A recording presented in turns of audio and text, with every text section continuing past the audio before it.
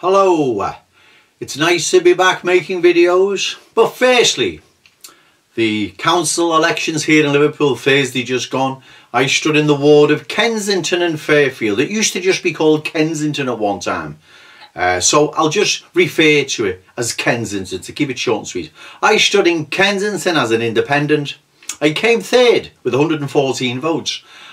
I was expecting to beat the Green candidate and come second with a higher amount of votes, probably a few hundred, but I didn't. I still came third, which was good, considering the onslaught of abuse and attack from the Liverpool Echo and Mayor Joe Anderson here in Liverpool. Considering that, right, and I wasn't known in the ward, coming third was good. I beat the Conservatives, the Lib Dems and the Liberals. So I didn't come last. I came third, I believe is good. And also, I have brought to the attention of the people of Kensington their plight and that they've got someone that's prepared to stand up for them. And also, Liverpool and Merseyside in general are well aware now what's happening in Kensington and will be happening to their community if we don't stop this. So, me standing in the ward of Kensington has been very, very productive and I believe successful, right? Regardless of the amount of votes I've got. I was never going to beat Labour. That's just not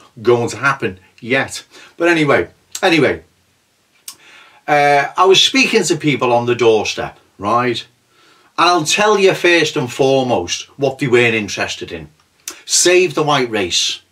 White farmers in South Africa, George Soros, cultural Marxism, even the grooming in Rotherham or wherever it is, right? They were not interested, right? They couldn't give a toss. If no one mentioned it, why would they? In fact, the #1 issue in the ward of Kensington and Fairfield was rubbish being dumped by the alleyways. I've left a screenshot at the beginning where the alleyways now have got 9 different languages on them. One of them is English, can you believe that? But anyway, they've managed to put that in. The other 8 are in various languages. I don't know, Urdu, Arabic, Polish, Russian, I don't know, right? They're in various languages. So the problem was acute in the area where foreigners, let's use that word because otherwise they'll be calling them migrants, asylum seekers, illegal aliens, whatever. Let's stick to just foreigners. They were dumping the rubbish there, right? Now, at the moment, the council and various other do-gooders in the area, I believe it is because they didn't understand. So we've had to put some signs up now to explain that you're not to dump it here. Well, let's see if they work. But anyway, the main issue in the ward was dumping rubbish. And unfortunately, I'd produced me 2 leaflets after I found this matter out. And so I wasted a lot of time leafleting the ward twice with 2 leaflets when I should have only have done 1. With hindsight. So I've made a few mistakes, but I won't make them again. But I learnt an awful lot speaking to people on the doorstep. Like I've said, with me having to put 2 leaflets out, I had to get the ward covered. I was racing against the clock. On most occasions, I was by myself leafleting. Other times I was with Joey and Mark when they had time off work. So I was racing against the clock. I wouldn't do 2 leaflets again. They weren't needed. So had I had more time, I would have walked around speaking to people, talking to people. Those I did speak to on the doorstep when they were sitting there in the nice warm weather the other week, having a cup of tea or coming in and out of the house with the shopping, I would stop them and say, "Excuse me, sir, excuse me, madam, will you be voting in the local council elections?" To which most said yes. When I explained I was the candidate against any more asylum seekers being dumped in Kensington, the only candidate that's putting up a sensible policy regarding the prostitutes on Shield Road and the money that's being wasted on resources and centres for them, looking after them in case they get abused or beaten up, where you can get condoms. There's a helpline. £500,000 that cost from the Police and Crime Commissioner, Jane Kennedy. That £500,000 should have went into the community for security measures for people that live in the community, vulnerable people, old people, house alarms and whatever, but CCTV. But anyway, it's being wasted on prostitutes. So before I even explained, they were snatching a leaflet out of my hand. Yeah, we're for you, we're for you. And as I was talking to them, you build a rapport up, then you'd have a little laugh and a joke, and you cannot beat it. No video on YouTube can beat this interaction, this hands-on interaction, this human social interaction with one another. You cannot beat it, no matter how many likes Paul Joseph Watson's got, or Stephen Molyneux talking about feminism, God, or Nick Griffin's Kalegi plan, right? You cannot beat this hands-on. Trust me, it's the winning of elections, this talking to people. Trust, that's how you win them. That's how our enemies win them. With a load of bullshit and whatever, but they're talking to them all the same when we're not. Our enemies, our opponents, they want us in cyberspace or on Speaker's Corner, all talking to one another. Christ, well, that's another video in itself. I'll get to that in another video. So I learned an awful lot. Now listen to this one. I was walking around getting me signatures and I needed 2 more. And I was waiting for 2 guys to come in, but they were at work. So I decided to knock at this door. A woman come out in her 30s, talking to her. Explained why I was there. I needed signatures and all that to stand, nomination and all that. I said, well, what are your policies? So I explained them. And I was against asylum seekers in Kensington, and also to get rid of the prostitutes that are on Shield Road. And you know what she said to me? And this is very, very interesting and very telling as well. I don't live on Shield Road.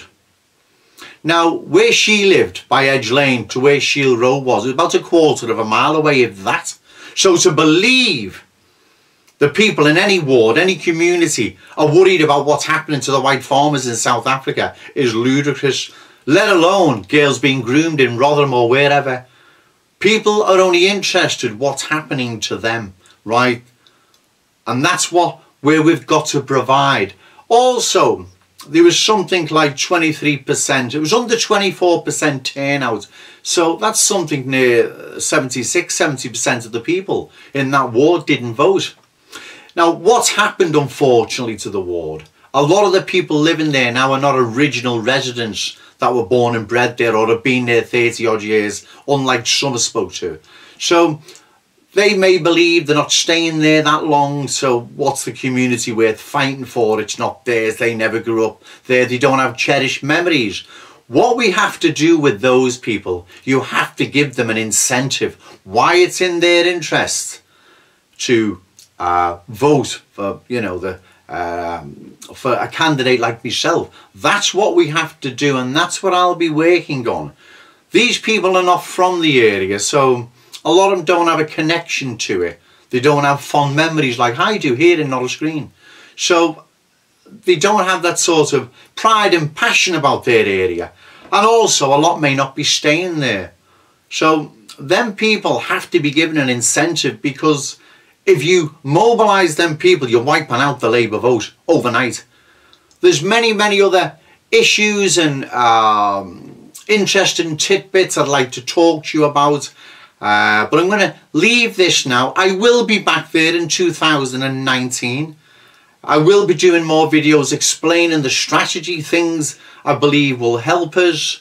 Doing local elections. I got an amazing little bag off Amazon. I'll leave the link at the end. A little bag to put your A5 leaflets in. It really is a pearler. It's the best bag I've ever had. And it was really, really comfortable. It was easy to use. You can get plenty of leaflets in it. It was only small as well. As I say, I'll leave that at the end. That's off Amazon.co.uk. It was only £6 as well. So as I'm talking to you now, I'm trying to remember some other little things I need to tell you before I close the video. What local politics is the way forward, not on Speaker's Corner talking to yourself, or on cyberspace, right, or listening to Stephen Molyneux and Paul Joseph Watson achieving none. We can still get in there and turn this around. We haven't got to win hundreds of councillors or MPs. We've just got to get them in the right places, make enough noise, and we'll have the people behind us. Don't worry, we will, right? I'll end this video now because I'm trying to think what else there was and I don't want to get tongue-tied. Okay, thank you, but I'll be doing more videos again soon. Cheers.